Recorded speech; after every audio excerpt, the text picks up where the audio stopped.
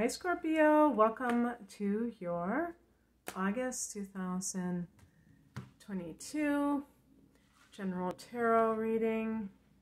It's Raina here. I'm trying to really mix these up because I keep getting some of the same cards. Ah, there you go. Aren't you happy that I did that? Ooh, I like the Ace of Wands. I always like to see the Ace of Wands in a reading. Oh, wow.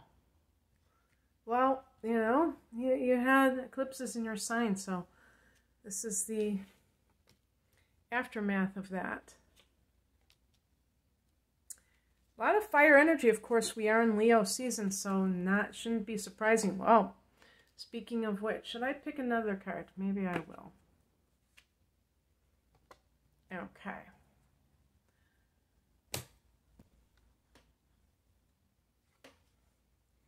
The heart of the matter is the Devil card. The Devil card is a card of feeling that sense of perhaps temptation taking over, where something feels like it has its grip on you.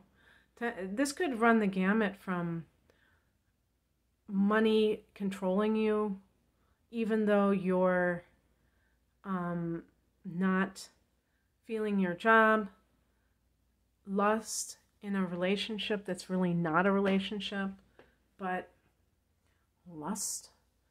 And even anything that has to do with those shadow Scorpio feelings, I would say. Even, I mean, it's not really, I've never seen it connected to that, but I would see anything where you almost feel like the person is possessed, like vengeance, that feeling of like, you know, really not forgiving someone and being very vindictive, and you feel like it's not like a high vibration, whatever this is, but I would say, especially as it pertains to being tempted to stay in a situation for the, if you want to call it, the financial gain versus the spiritual sense of service to others, maybe service to self more than service to others, and that kind of thing. And in relationships, things that are not really for your highest good. The past position that influences this is the Ace of Wands. So is this a Leo? Because Leo is a fire sign, and this is fire energy, but it's like like an affair type of thing, where it's just like hot and heavy, and you just can't find your way out of the grip. Oh, another thing is addiction. That's another thing. But I wonder with that Ace of Wands if it's some kind of like hot and heavy affair going on. Oh, affair. Maybe it's you're married and you're having an affair. Scorpios tend to be like, no, I don't do that. I'll probably get a couple of you saying, you know, how dare you even suggest such a thing, because you're very, you feel like either very loyal, or you just feel like karma is real and you don't want that to happen to you. That's like your worst nightmare, so you wouldn't do that to somebody else. Well, sometimes things take you by surprise, especially if you're not happy in a relationship.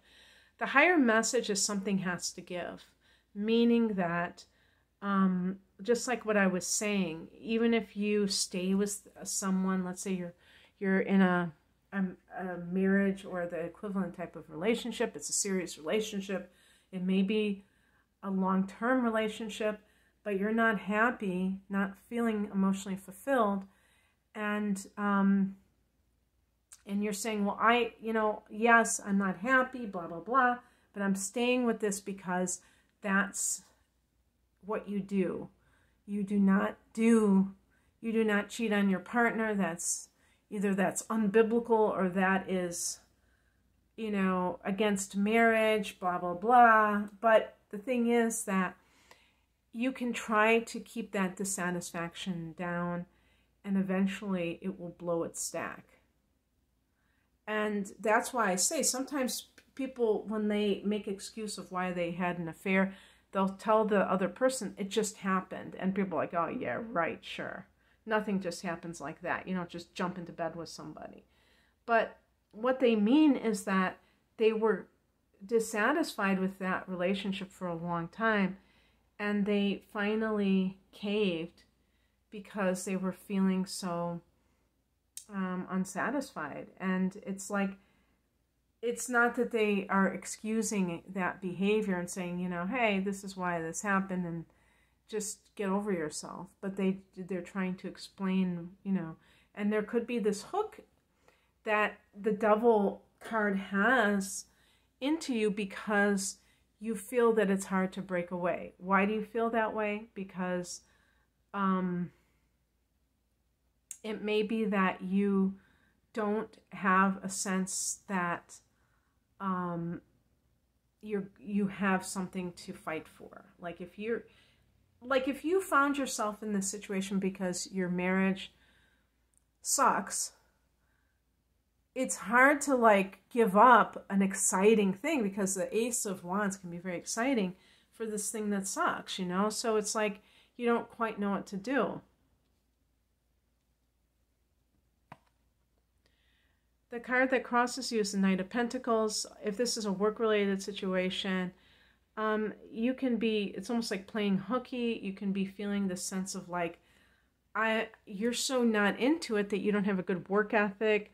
The Ace of Wands can be like new ideas, fresh energy coming in, that you want to do some kind of work that is your own personal baby. So it might be like some kind of a, you're creating some, you know, your own business, and it feels very exhilarating because you have this freedom that you didn't have. But if you're still working that job, you just feel this sense of like indifference to it. You're doing a crap-tastic job. And you know, the best thing always is to work with a sense of doing your highest level of work no matter what. If you are getting out of that, if you do want to quit, for instance, quit on a high note. Don't just kind of give it your bare minimum effort, because simply because you're just kind of going through the motions. Because the more you can have that good work ethic no matter what, and then when you leave on a high note rather than, you know, people thinking that you really suck, you know. Not that it matters what people think, but just the energetics of it, I would say. What's coming in is the Eight of Wands. A lot of things thrown at you, a lot of possibilities. If you have kind of gotten into some kind of an affair, and I'm not saying you're even cheating on somebody, but you're having this kind of a fling that is mostly sexual, it's not really emotional, things are going to free up in your life, according to this card, that make it so you don't need that diversion necessarily. And that might be a good thing not to have that diversion, because maybe it's distracting you from other things that you want to do. And so, in other words, the stagnancy of your life may really start to dissipate, and that would be a good thing. The outcome is the Two of Wands. So you may feel at the crossroads between two different types of professions. And again, one may be high paying. I've been getting this theme. And part of it, too, I think is kind of a test, because I think a lot of people are going through, ever since 2020, they have been getting that spiritual upgrade, which means that they have to play at a higher level. No longer can we live in this materialistic mindset. And that was kind of what the card associated with the Devil, to me, is all about. And that card is connected to Saturn, Satan, Saturn, or Capricorn, you know, the sign of Capricorn.